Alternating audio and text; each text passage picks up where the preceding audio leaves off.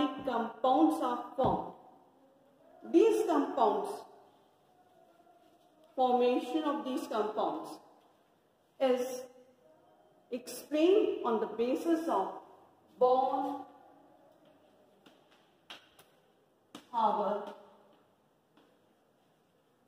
cycle. The Bond-Haber cycle is based on the Hess's law.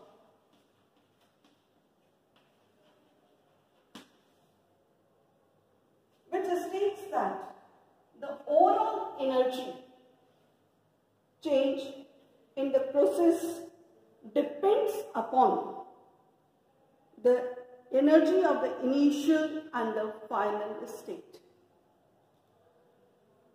not on the path followed.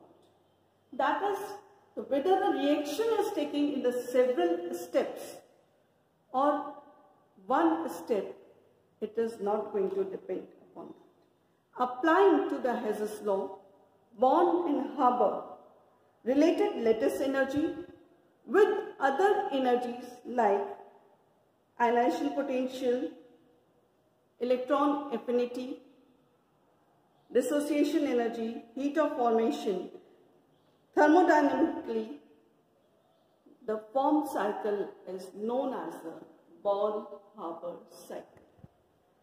Bond-Haber cycle interrelates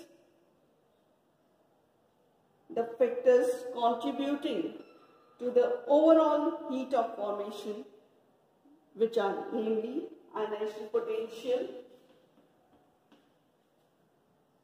electron affinity, heat of vaporization,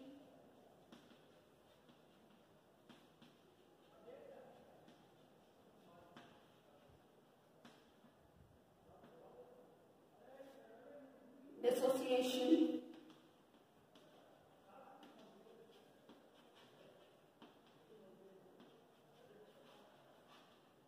energy of elements, lattice energy,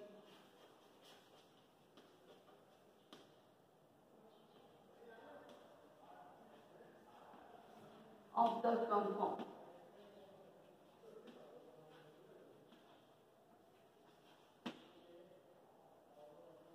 This we can see by the formation of sodium chloride. Sodium is formed in the solid form,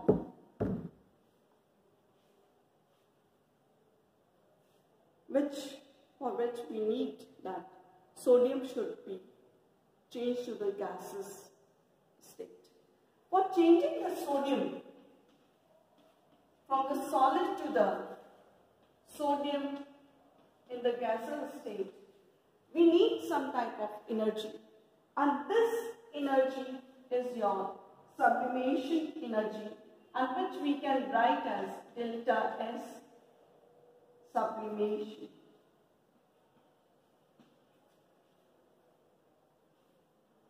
That is the heat of sublimation.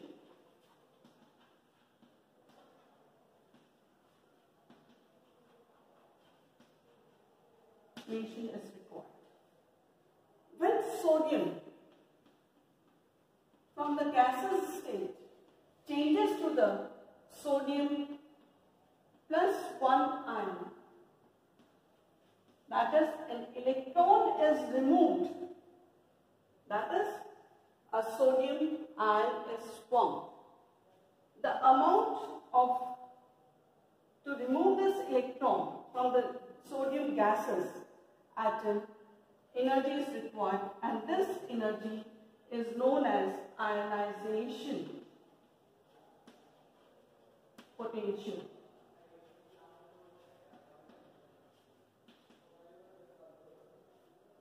Similarly, for the formation of 1 mole of the sodium chloride molecule, we need 1 mole of sodium chloride molecules needs 1 mole of sodium ion and 1 mole of chloride ion. That is, chlorine is formed in the form of chlorine gas, which is Cl2, and we need to dissociate this chlorine molecule to the chlorine gases atom. So, as we need only 1 mole of the chloride ion, we will require half mole of the chlorine gas, and thus to dissociate this chlorine molecule, we will need half of the dissociation energy to form chlorine in the gases atom. That is, D is your dissociation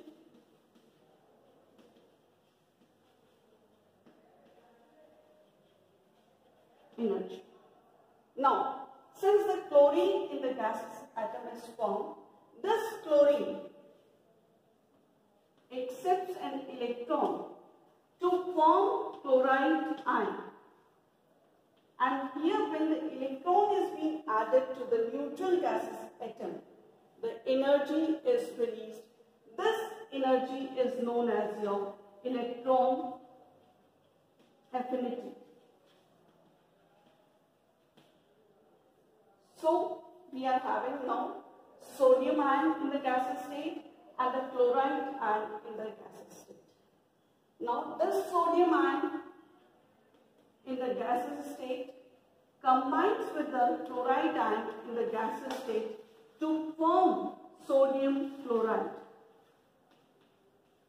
At this stage, when these two ions are forming sodium chloride, energy is released, and this energy is known as lattice energy.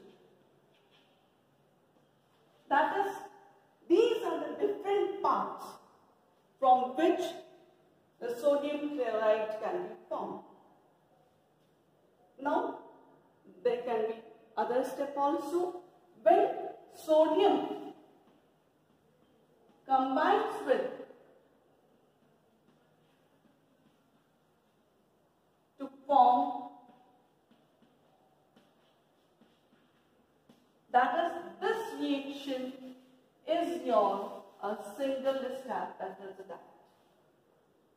Now, as per the Born-Haber cycle, the energy required in this and this, the net energy is always zero.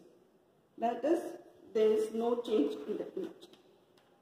Using all these reactions, we can draw a Born-Haber cycle. How we can draw a Born-Haber cycle? We can draw in this form.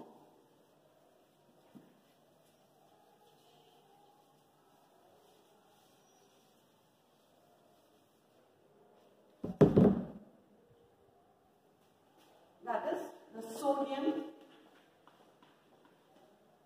gases plus half Cl2 forms NaCl. This is your heat of formation.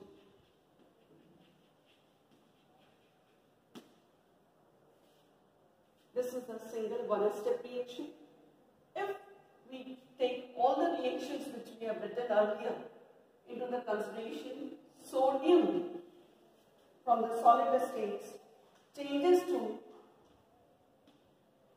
sodium in the gaseous state. That is, we need heat of sublimation.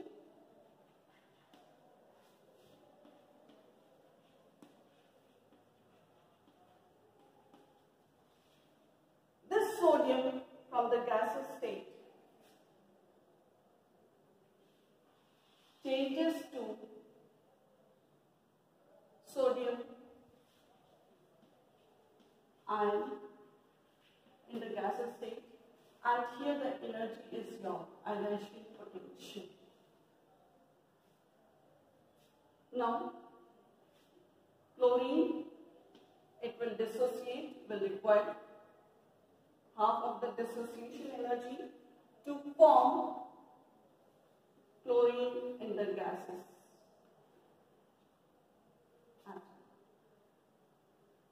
Here an electron is, sorry I forgot, the electron is in. Now, this chlorine gases atom accepts an electron to form chloride ion and forms a chloride ion in the gases. Now this sodium ion and this chloride ion combines together to form sodium chloride, and here the energy is released, which is known as the lattice energy and is represented by writing U. This is your lattice energy.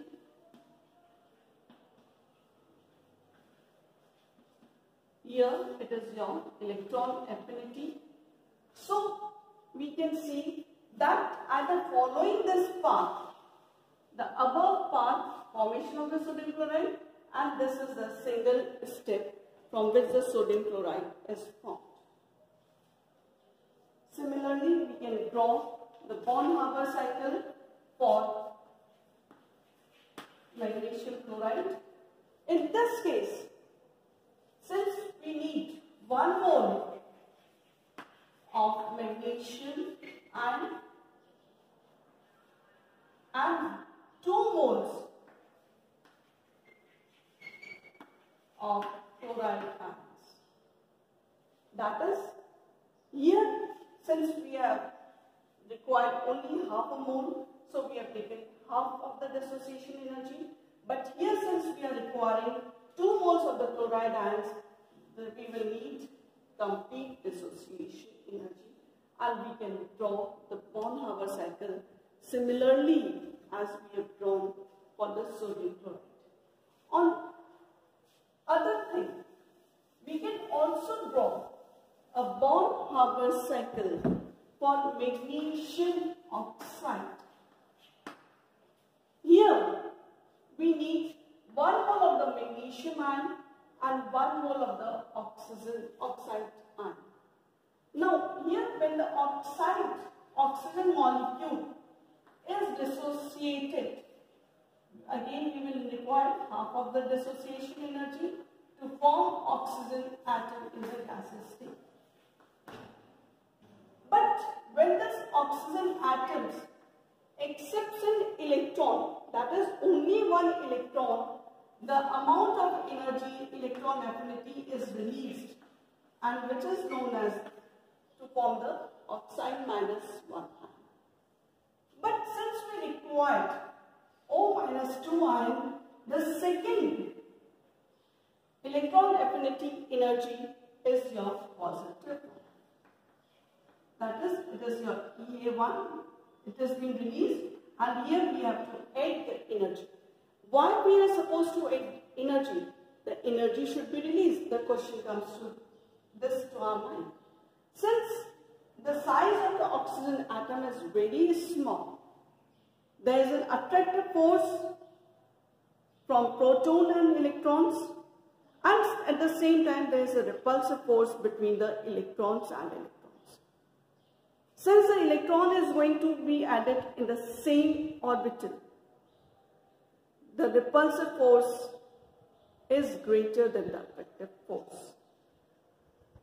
So, we need some of the energy to introduce the second electron